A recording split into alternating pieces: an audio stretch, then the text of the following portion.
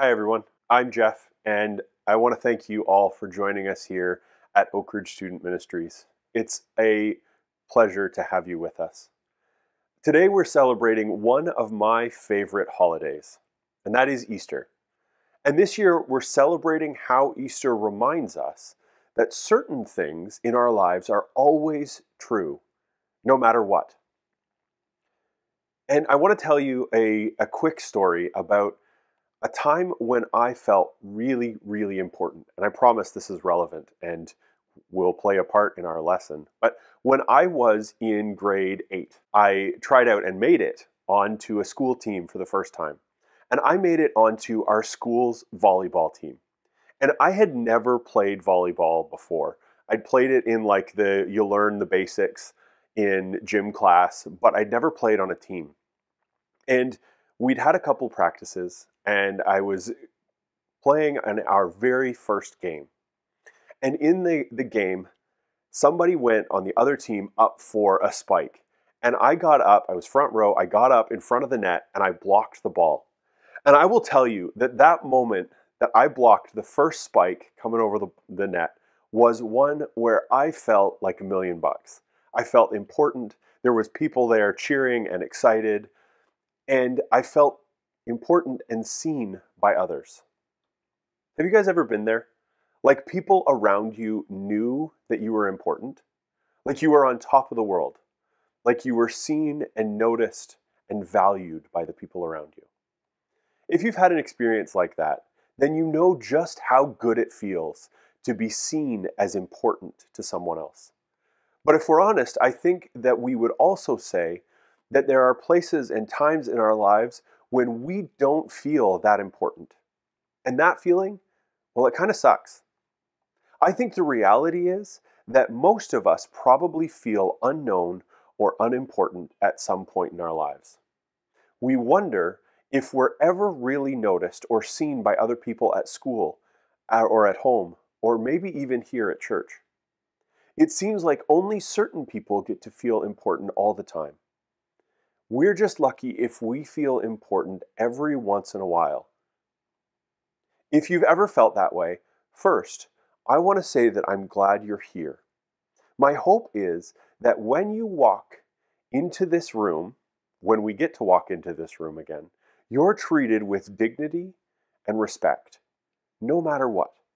My hope is that when we meet online, when we see each other in person, we would all see each other as people who are important and worthy of love. And second, I want to tell you a story about someone else who probably felt just like we do sometimes. Somebody who didn't think they were all that important.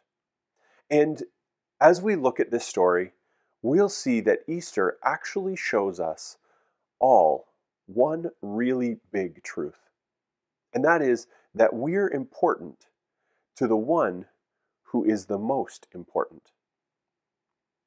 Throughout this series, we're going to be talking about 3 different people who are impacted by Jesus and played a part in the Easter story.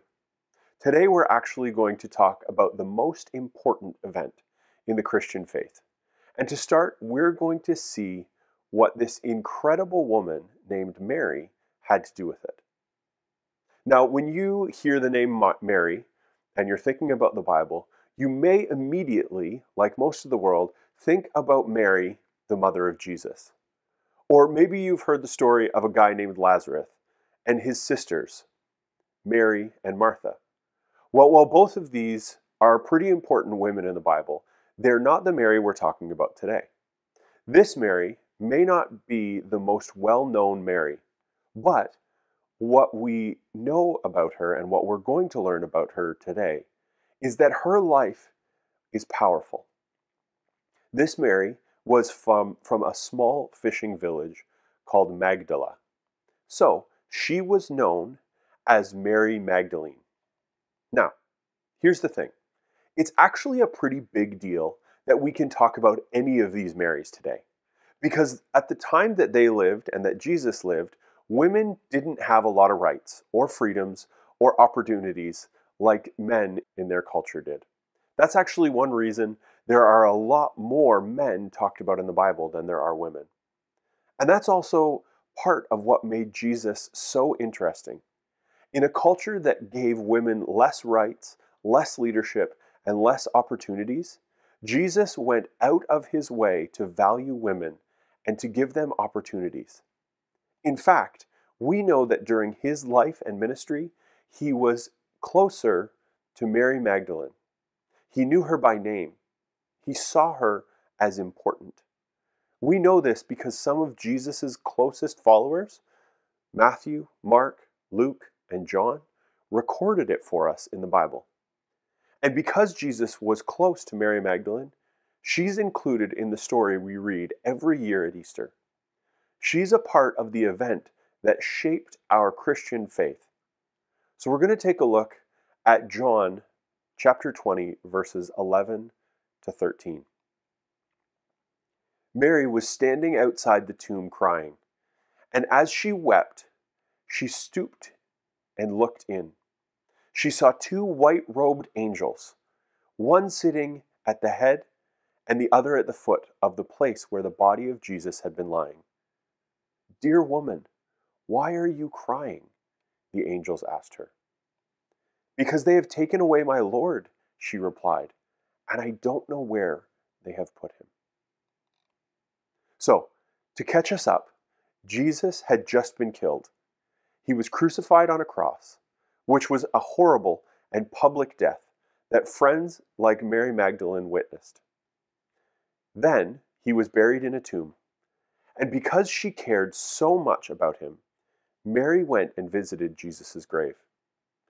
But what did she find? She found that it was empty. Could someone have moved or taken his body? Thinking that this had happened, she began to weep even more. Then we learn that Mary was visited by two angels who wanted to know why she was so sad. I mean, wouldn't you think that's pretty rational? That makes sense. You're at a graveside, you're sad. But then something happened that took Mary totally by surprise. Something that changed things for all of us who believe in Jesus. Let's continue to read in John chapter 20, verses 14 to 16. She turned to leave and saw someone standing there.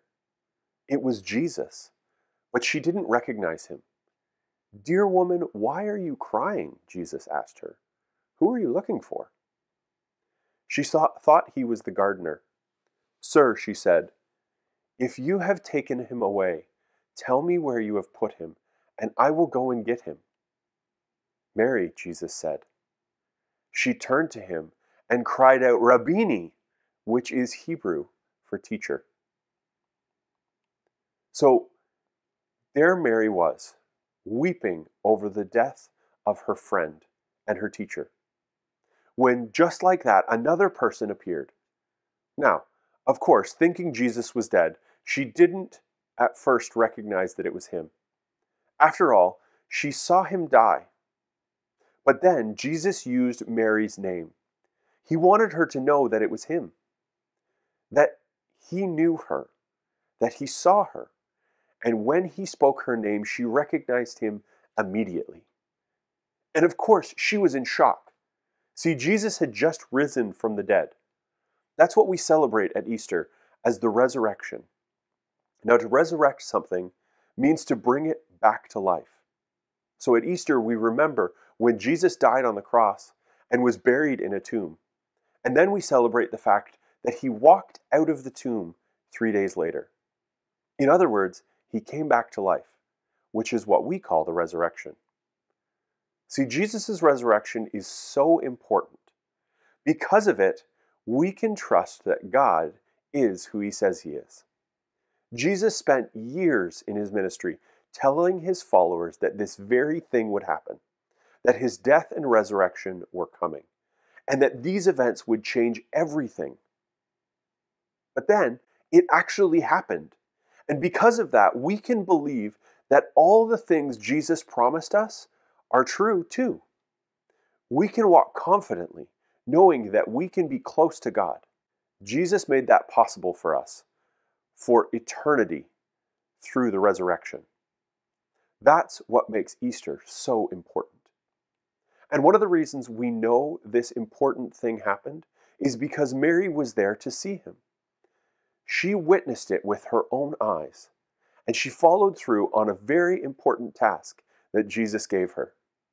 Let's keep reading in John 20, verses 17 and 18. "Don't cling to me," Jesus said, "for I haven't yet ascended to the Father. But go find my brothers and tell them I am ascending to my Father and your Father, to my God and your God." Mary Magdalene found the disciples and told them, "I have seen the Lord." Then she gave them his message. Mary was the first person to witness the resurrection. She was the person he asked, the first person he asked, to share the news with his closest followers. And I love how this passage ends. She gave them his message. I mean, talk about an important job. Because Mary believed, she knew what Jesus' resurrection meant. And she said yes to sharing his message with the rest of his followers. She is one of the reasons we have record of those moments still today. And that makes her an important piece of the most important event in our whole faith, Jesus' resurrection. Maybe you felt unimportant. Maybe you feel like nobody else sees or notices you, that people don't understand you, that God would never choose or love you. Well, let me just assure you that what we celebrate every year at Easter proves that you are not only important, but you're important to God. He sent his son Jesus to die for you, to come back to life so that you can be close to him forever. And he did that because of his love for you. He did that because your life is important to him. Here's what I want you to remember. Easter reminds us we're important no matter what. God chose somebody like Mary Magdalene to help spread the word about his resurrection. He chose her to be an important part of the story. And what's cool is that the same can be true for us. God didn't just send Jesus to die for those people back then. His resurrection wasn't just to help them. He didn't just want people like Mary to know that he saw and cared for them. He did it for us too. No matter how other people see us, and no matter how we feel, the resurrection proves that we are loved, seen, chosen, and that we have value to God. Easter reminds us that we're important no matter what. The question is, how do we begin to believe that? First, I think we need to learn to think about how we see ourselves. Do you believe that you're important? Do you believe you're important to God or to those around you, or maybe even to yourself? Do you think God even cares about you at all? Get really honest with yourself and think about the way you feel about you. Ask God to remind you this Easter that he loves you. We need to think about how we see ourselves. And next, I want you to think about how you treat others. One of the most important things we can do this Easter is show Jesus' love to others. And we can start by treating others with the same value and respect that Jesus does. Doing that not only shows them that we care, but it gives them a glimpse of God's love working through us.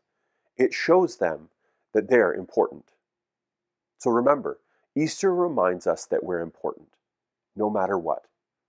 So as we wrap up today, I want you to think about how you'd answer this question. What makes the resurrection important to you? Let's pray. God, thank you for valuing us, for loving us, and for showing us that you care for each one of us. We pray that you would be with us this Easter. We pray these things in Jesus' name. Amen.